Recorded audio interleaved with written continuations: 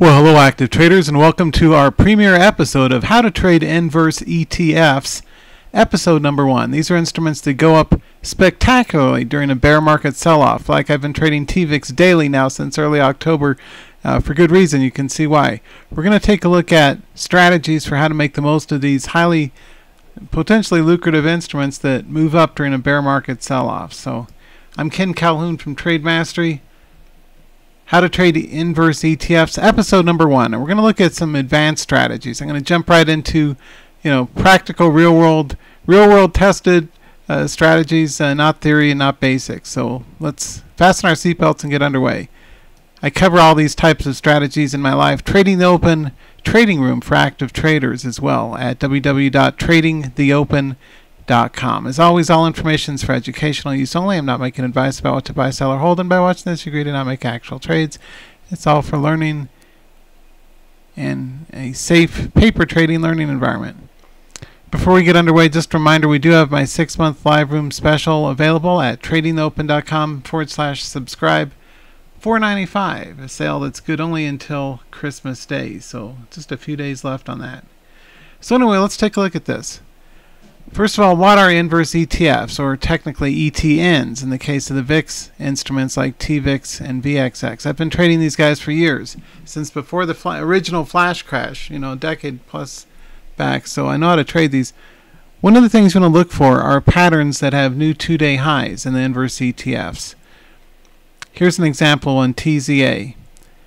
It's a relatively inexpensive one, down at $16 a share. Here's the 2-day day trading chart, and here is the 3-month 90-day candlestick chart, and you can see a spectacular run from 8 to 16. It's doubled during the market sell-off. These are the type of charts that I love to trade because you can use position sizing and scaling, and I often I'll start off maybe small 30, 40, 50 shares and then double in every couple of points on the way up. And what I like about these guys is they have extremely high upside potential in terms of how far they could go compared to where they used to trade. So anyway, they're ideal for trading bear markets. Now this is what I call Wall Street's best kept secret, because why aren't they talking about this on financial news television or talking head TV? They talk about, let's play defensive plays like utilities and healthcare and buy Apple on a bounce. Derp. I don't think so, Sparky. We're all about professional price action trades. So we want things that are actually going up regardless of what's going on out there. So we don't care about inverted yield curves or trade wars with China. We just care about the money. So show me the money. These are the kind of charts I love to trade because they tend to run up sharply during market sell-offs. I was trading these yesterday and today during the FOMC release. Did very well with TVIX especially. You can see did the classic 1, 2, 3 pattern. The knee-jerk reaction, the corrective countermeasure, then the resumption of the initial trend. I've taught traders that since the year 2000, the 1, 2, 3 FOMC step. And we did very well with that yesterday. Anyway, what's the tip of the day? What's our lesson number 1? Well, first is just become familiar with the charts. And the ones in green here are ones you may want to pay attention to. FAZ, it's a finance triple. Bear, QID, that's another one.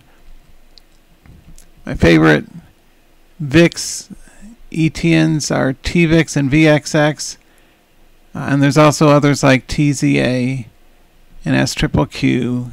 And you notice the charts all look pretty much the same. They all got relatively similar chart patterns, which is good because that means you can, one of the tips is you can and should experiment with which price region you trade best yourself and what do you feel most comfortable with based on your own personal experience and trading skills.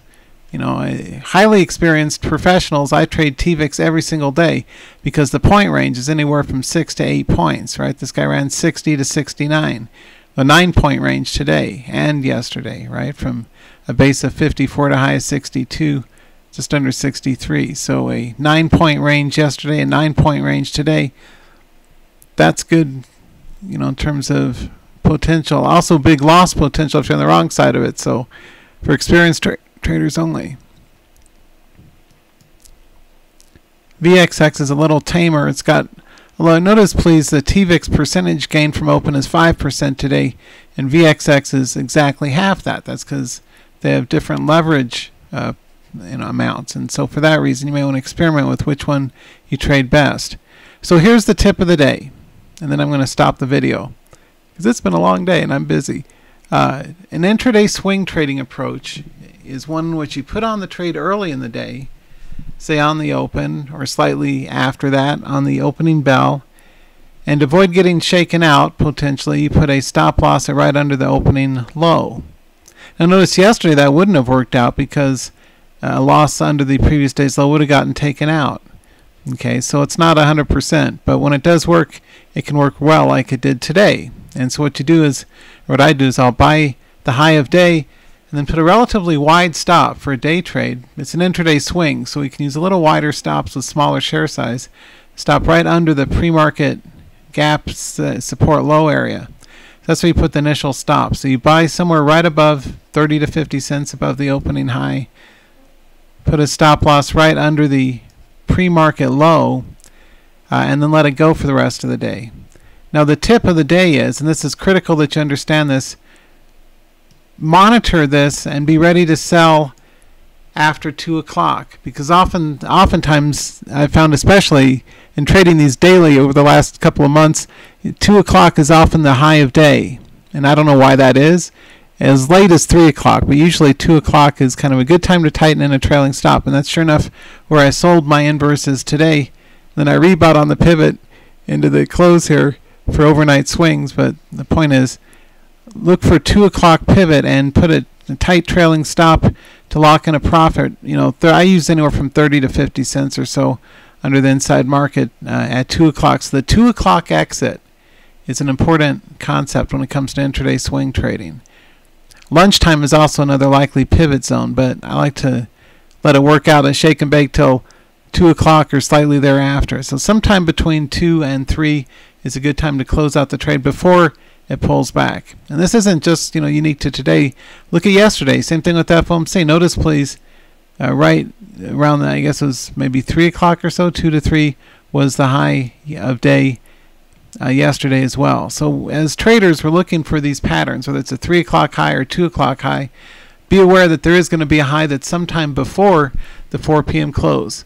I know the market makers are going to hate me for telling you guys this, but I like to give away the secret sauce that Wall Street doesn't want you to know, and that's one pattern that I've found fairly effective. So you may want to experiment with that. Put on the trade high of day breakout between 9:30 and 10. Put the stop under the low of day, and then come back to it starting 2 o'clock and tighten in your trailing stop right after 2 and see how that works out for you. So anyway, that's it for now. I will see you guys next time with our next episode. That's good, actionable, advanced intel that nobody teaches traders, because I'm the only guy who knows how to do this the right way. So anyway, do be sure to join my 6-month live room at tradingopen.com/subscribe $4.95, and I'll see you guys on the other side. And again, I've been running the live room since August of 2000, so I've been in business nearly 20 years doing this. So I'm highly trusted. I've been teaching traders for almost 2 decades. So I'm I'm the original day trading university, and I've been trusted by thousands of traders for many a year. And so I hope that I've earned your trust with today's video. Do go ahead and join the live room and look for that 2 or 3 o'clock pivot in the inverse ETFs. Best wishes for success in your trades. Bye for now.